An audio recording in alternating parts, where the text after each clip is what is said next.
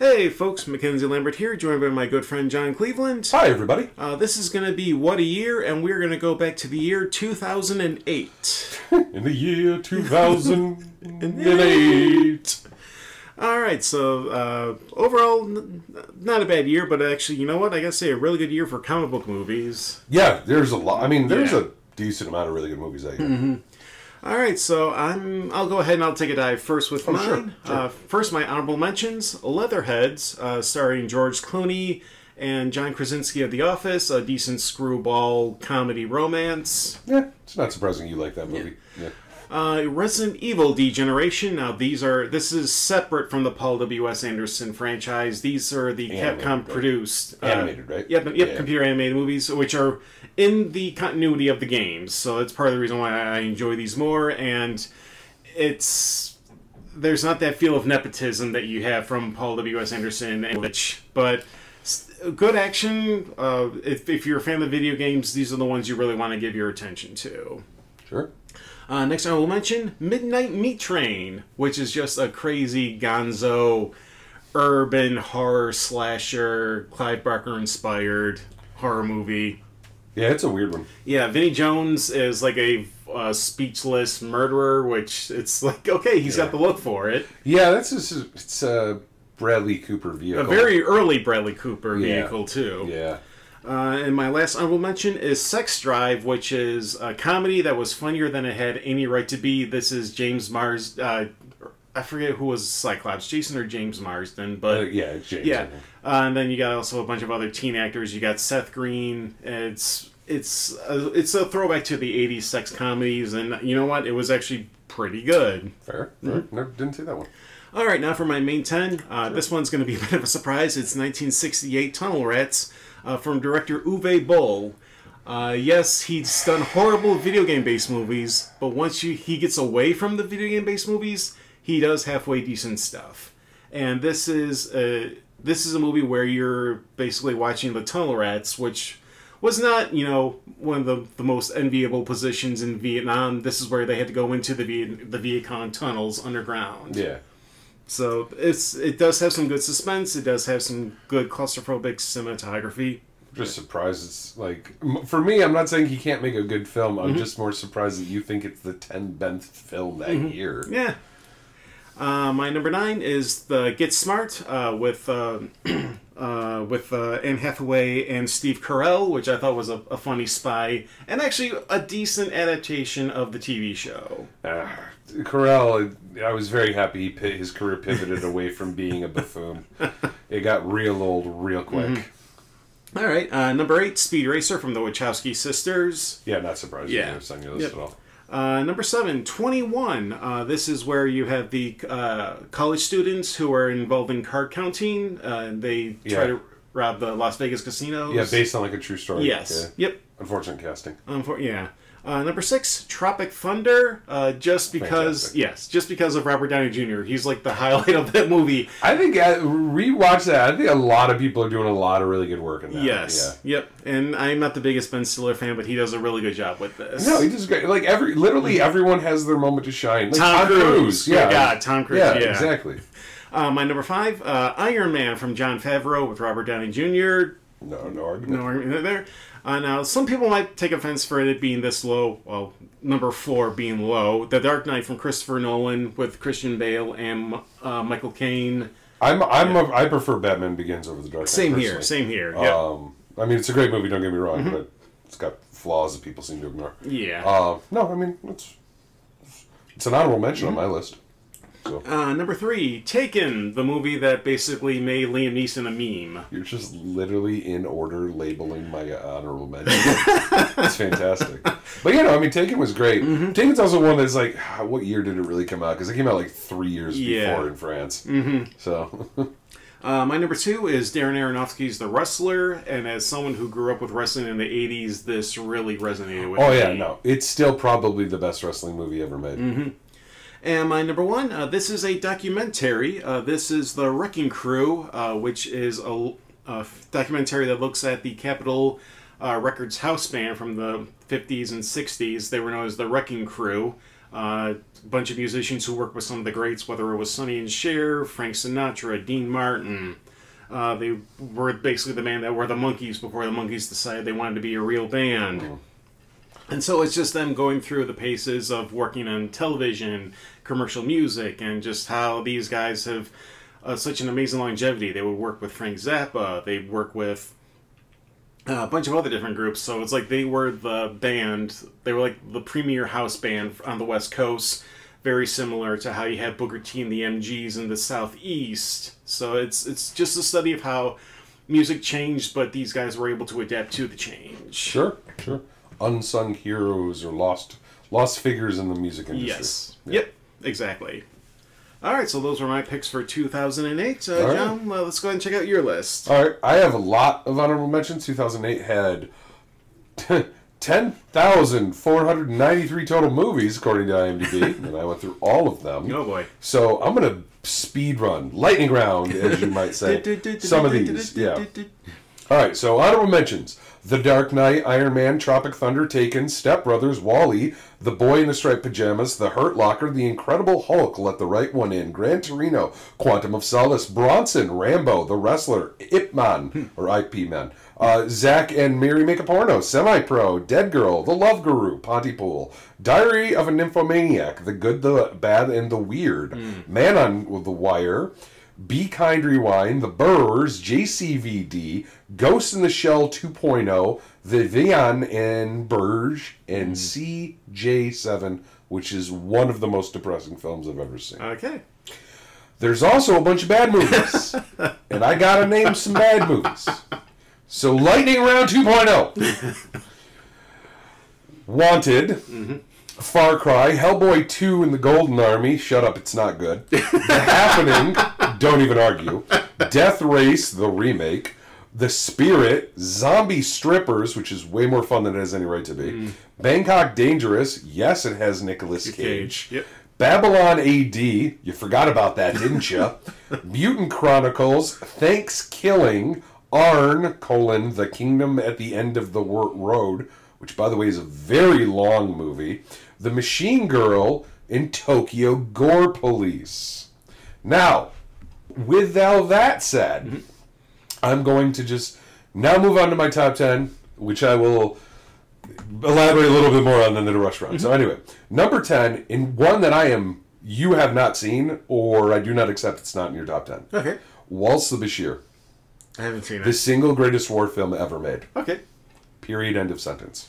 There is no war film or film about war that is even in the same category as this film, because it's about the trauma of both how war affects the individual, the main character, because it's functionally just a documentary of a man finding traumatic lost memories in real time.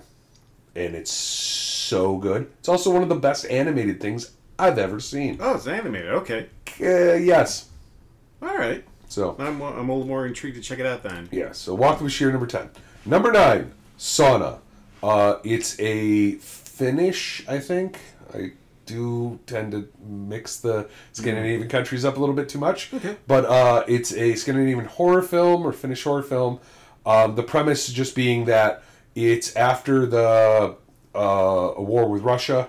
Okay. And they have they're basically the survey teams. Each country sent survey teams and like, hey, this big patch, we don't know who it belongs to. You two have to figure it out. So like, this swamp is in Russia, this swamp's in Finland. You know, that kind of thing, back and forth. And we're, that's just the rule. And in the middle of random woods, they find a village who neither of them have any kind of any previous record of, and things are a little weird. And that's all I'm going to say. Okay. Slow burn, very slow burn. Don't expect a lot of violence. Don't expect a lot of like gore and action. That's not what it's here. This is a slow burn about trauma. Seems to be so far a bit of a repetitive thing going on here. Number 8, to completely throw that askew, Mad Money, which is a comedy heist movie. Yeah, Katie Holmes. Katie Holmes, which, by the way, this is the movie that she didn't return to The Dark Knight because she wanted to make this movie. Okay. Which, I don't think it was a smart career decision, but I love Maggie Gyllenhaal in The Dark Knight, so I mean, like, I don't care. But, like, it's just a fun movie. A lot of women. It's a predominantly female Diane cast. Keaton also. Yep. Queen Latifah. It's a great cast, and it's one of those fun heist movies where you're like, you think you figured it out, and then they figured it out like beyond that. So, and I always love those things. It's just it's a fun movie. It's supposedly based on somewhat of a true story, but the numbers they're throwing around make it seem like maybe not that's true, but who knows? So, again, just fun. Yeah. Number 7, on the same route, just fun. Role models. Okay. Me and my friends went to a con. The thing I can remember about the con is the hotel that night. They had like some movies you could rent and DVDs, players in the rooms. We borrowed Role Models, and we watched like 4 times in a row. That was my favorite thing about the entire con experience. All right. Was just watching that movie. It's just a dumb, fun movie where Stifler, Sean Patrick, whatever his name is. Sean Patrick Scott or whatever. Yeah. And Paul Rudd? Paul Rudd. And this is pre-Paul Rudd becoming the internet's favorite person. Yep. Both end up with community service they have to deal with. One of the kids is McLovin, I believe. Yep, and so they work at a child because of the history or whatever. They work with children, an outreach thing for kids who need friends. And the one guy, the reason it's called Role Models is not only it's a role model program, but then also the one kid is that he gets assigned to has no friends. He's McLovin from Superbad. Yep. And he's a LARPer. And so they end up getting wrapped into that world, and it's hilarious. Highly suggest it. Highly suggest it. Okay. Number 6. And we're going to flip it immediately back to being, okay, we're serious now. Lake Mungo. All right. Which is one of the, if not the greatest found footage film ever made, in my opinion. It's also one of my favorite horror films. It is, let's just say it's one of those where, like, this girl thinks that it's, I have to be vague about some things. A girl thinks that her house might be haunted for reasons that make sense. And it's one of those where, like, but everything is very, it could just be in her head. And you're never sure if she's seeing things that aren't there until you rewatch it for about the 3rd time, and then you're going to start changing your mind. Or are you? Is the best way to explain. Like, I cannot tell you more, or it ruins things about the movie. Like, if you're a horror fan, you need to watch Lake Mungo. It does not matter if you like found footage or not. It'll make sense, and like they don't do the stupid thing and never explain why this person's holding a camera at all times. It will make sense at pretty much, I think, at all times. Okay. So great film. Highly suggest. On that same note of let's keep things somber and intense. Martyrs. Oof. Martyrs is 2 different films that are one, like, there's a narrative that happens and then it changes in the middle and it becomes a lot darker, and it was already pretty dark. Do not watch. First off, Martyrs does have an American remake. Don't watch it. Watch the original. With that said, have a strong stomach. If you do not like gore, but not like, I'm gonna walk in a room and like gut a person and they're gonna be blood everywhere. No, this not is that like kind of gore. Serbian film type like, gore. Yeah. Like, this is the kind of gore that, like, I bet that looks like it actually does hurt. Kind of like, this is an intense film, but it's also a film that's going to ask some intense questions about things. So this isn't just dumb horror or pain and torture porn. This is not that. This is a well-made film that goes there. Something to think about. So that's an intense one. All right, number 4. Again, taking a different turn. Still very dramatic, but not gory or anything like that. Frost Nixon. Okay. Which is one of the most best, like, I don't want to say monologue-heavy movies, but it's a dialogue film. The 2 of them, but pretty much the whole time. Pretty much the whole time. Not exactly, but pretty much the whole time. It's based on a true story. It's basically after the whole Nixon, Watergate thing came out. Frank Langella's Nixon, really, really good. Fantastic. Yes. One of the best performances of his career. Mm-hmm. Who plays Frost? I can't think of his name. He's a very famous actor. Yeah, I know exactly who you're thinking of. He's like been in Twilight, although it's not saying much. But he's a I really good. He's really hope American Gods is some of the recent stuff he's been. Yes. in. So yeah, Sean. No. Anyway, yeah, but no, fantastic film. Taken from the standpoint that after Nixon resigned, there was talk that he was going to do an interview, and kind of do the whole, "I'm sorry, I've let the people," and he never did, obviously. No. But this is taking the standpoint. What if he did? Yeah. And this is if the president does it, it's not illegal, which is... Yeah, this is a very important film now. Mm-hmm. Yep. Because the lesson didn't get learned, I guess. Yep. All right, top 3. And the only reason that these are in top 3 is I genuinely... Well, number 1 is not an arguable point. Like, I will die on the hill of this being the best film made that year. The other two, the 3 and 2, however, I just like them more, per se. Number 3, one of my favorite horror films of all time, because so is Martyrs and Lake Mungo, is Splinter. It's a great body horror film. Great, just I don't even want to go too much further than that. No, and it's a creature in a bottle or a movie in a bottle in the fact that spoiler, there's a creature, but small amount of people stuck in one location. And it's great indie horror, and with the recent success of Terrifier 3, and you want to check out some more great indie horror, this is another one to go. This is a good one to go to. Yeah, it's not going to be as gory as Terrifier 3, but it's also better written. Yeah.